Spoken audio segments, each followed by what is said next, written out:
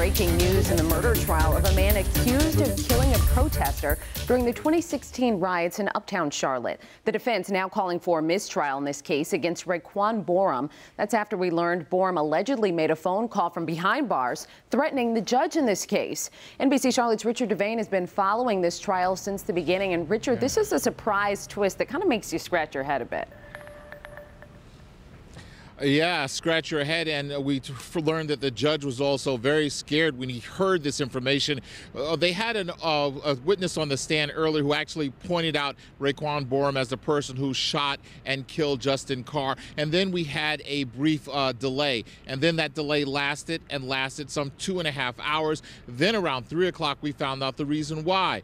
FBI as well as Mecklenburg County Sheriff's investigators all looking into the fact that Rayquan Borum, the person who's on trial for murdering somebody, actually made a call from the Mecklenburg County Detention Center, which is right across the street, threatening the life of the judge.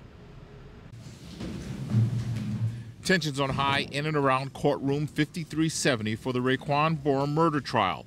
Extra deputies around Judge Gregory Hayes. This after the discovery of a phone call made on the 20th of this month.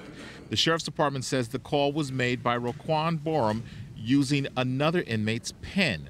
The call made to Borum's mother. In it, we heard a man spell out Judge Hayes' name and then say, "I need you to get the people in Florida," which was perceived by all as a threat against the judge. So much, in fact, that extra security was visible in the areas in and around the courtroom.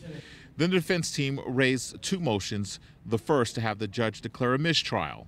That there would be no air of impartiality here. The second to have Judge Hayes recuse himself from hearing this case. The motion for mistrial based on the defendant's intentional conduct in the case law provided is denied. Yeah, so we can tell you that basically the judge denied a mistrial. He said there will not be a mistrial in this case. He also said as far as him recusing himself, he's going to put that before the Superior Court judge, Judge Bob Bell. That'll be heard on Friday morning. Thursday, there was a schedule to not have court in this case. So Friday morning, there will be a hearing to see if Judge Hayes will recuse himself. That'll go before Judge Bell. Of course, we'll have every detail and updates as they become available. But for now, right outside the Mecklenburg County Courthouse, Richard Devane, we're going to send it back to you.